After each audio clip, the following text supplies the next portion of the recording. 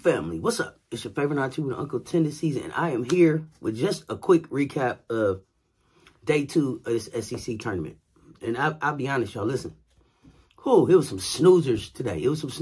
I was glad that I had some folks on the live to help keep me up while those games was on. It was some real snoozers. It was some disappointments. So we started off the day with Texas A&M versus Mississippi State.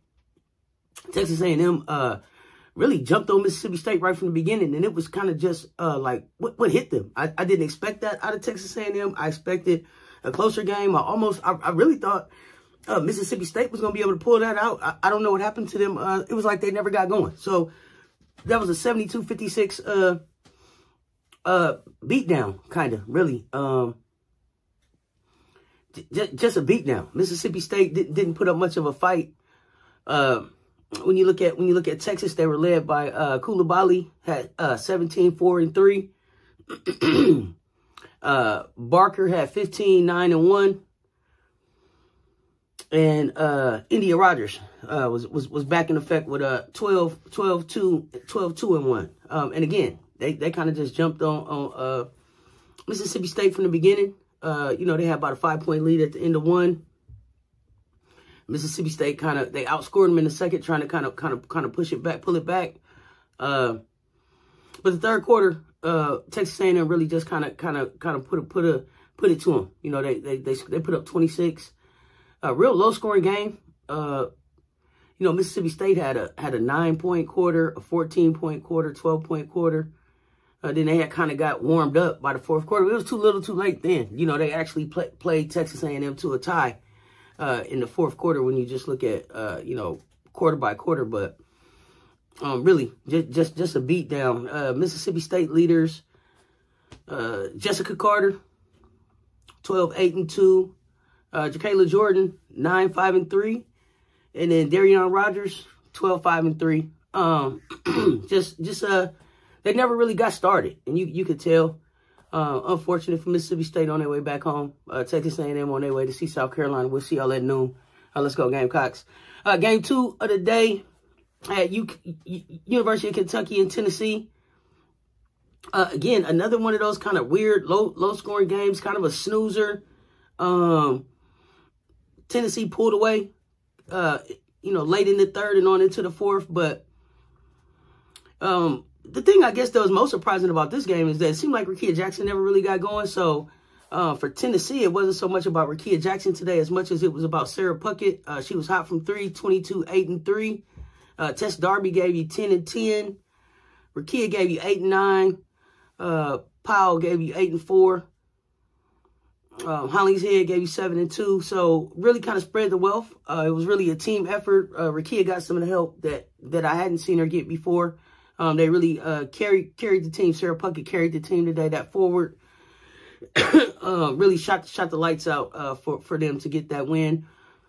Kentucky looked like a different team. Like yesterday I said, y'all, it's funny that they look different when they're playing against each other versus when they're playing against South Carolina. So Kentucky yesterday I thought looked really good. It was unfortunate that they had, I don't want to get the ladies, let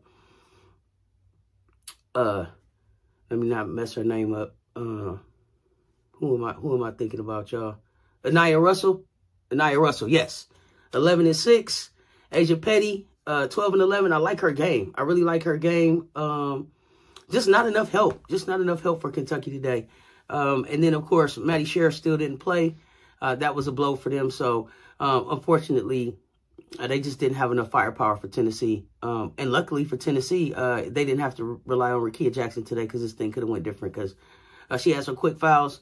And then it just seemed to throw her rhythm off. She just seemed out of sorts all game. So I don't think it was any big deal. I think she'll be ready tomorrow. But yeah, today it was the Sarah Puckett show in Tennessee versus Kentucky. In the evening games, another snoozer. Auburn, Arkansas. Arkansas really didn't have a chance. Talia Scott didn't play. And then we had, I think it was another forward. I don't want to mess her name up. I believe that was out.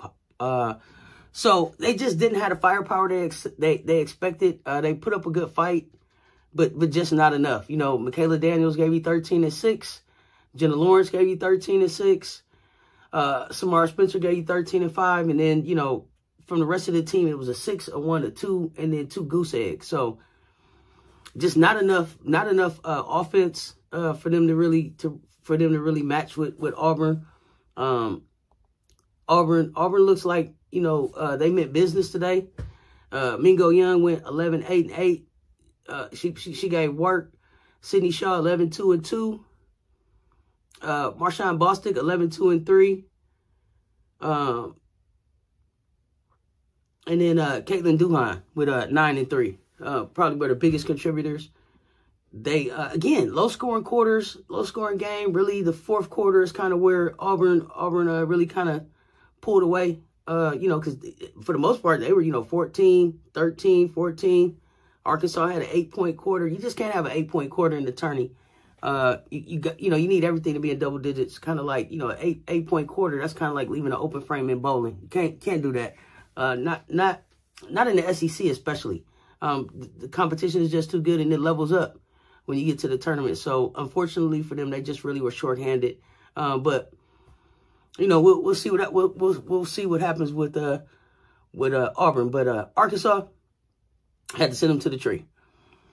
And the last game of the night, wow, they saved the best for last, didn't they? This was the game. This is what the games were supposed to be looking like all day today, I thought. I just knew that day 2 was going to be the one to just really get the tournament going, but it was hard to stay up for most of those games. But this last one here, Florida, Vanderbilt, Vanderbilt tried to come back and get them one, but they just it was a little too late for them.